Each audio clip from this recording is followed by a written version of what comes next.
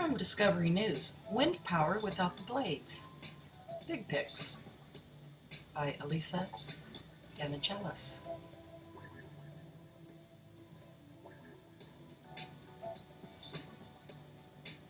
Noise from wind turbine blades, inadvertent bat and bird kills, and even the way wind turbines look have been made installing them anything but a breeze.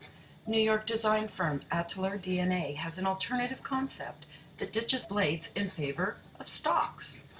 Resembling thin cattails, the wind stalks generate electricity when the wind sets them waving. The designers came up with the idea for the planned city, Masdar, a 2.3 square mile automobile-free area being built outside of Abu Dhabi.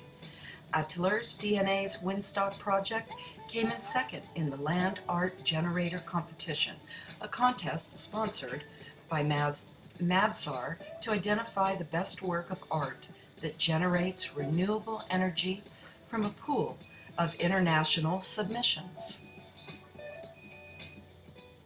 The proposed design calls for 1,203 stalks, each 180 feet high, with concrete bases that are between about 33 and 66 feet wide.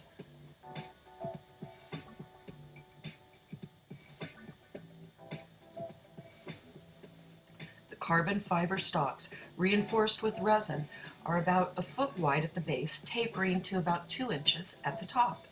Each stalk will contain alternating layers of electrodes and ceramic discs made from piezoelectric material, which generates a current when put under pressure. In the case of the stalks, the discs will compress as they sway in the wind, creating a charge. The idea came from trying to find kinetic models in nature that could be tapped to produce energy. In the proposal for Masdar, the Windstalk wind farm spans 280,000 square feet. Based on rough estimates, said Nunez Ameni, the output would be comparable to that of a conventional wind farm covering the same area. Our system is very efficient in that there is no friction loss associated with more mechanical systems, such as conventional wind turbines. Each base is slightly different and is sloped so that the rain will funnel into the areas between the concrete to help plants grow wild.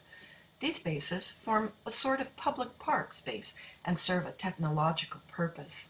Each one contains a torque generator that converts the kinetic energy from the stalk into energy using shock absorber cylinders similar to the kind being developed by Cambridge, Massachusetts-based Levant Power. Wind isn't constant, though, says Nunez Ameni. Says 2 large chambers below the hole site will work like a battery to store energy. The idea is based on existing hydroelectric pumped storage systems. Water in the upper chamber will flow through turbines to the lower chamber, releasing stored energy until the wind starts up again.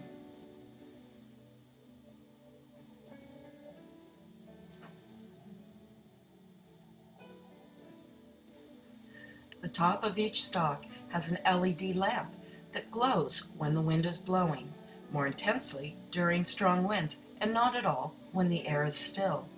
The firm anticipates that the stalks will behave naturally, vibrating and fluttering in the air. Windstalk is completely silent, and the image associated with them is something we're already used to seeing in a field of wheat or reeds in a marsh. Our hope is that people living close to them will like to walk through the field, especially at night, under their own private sky of swarming stars. After completion, a windstalk should be able to produce as much electricity as a single wind turbine, with the advantage that output could be increased with a denser array of stalks.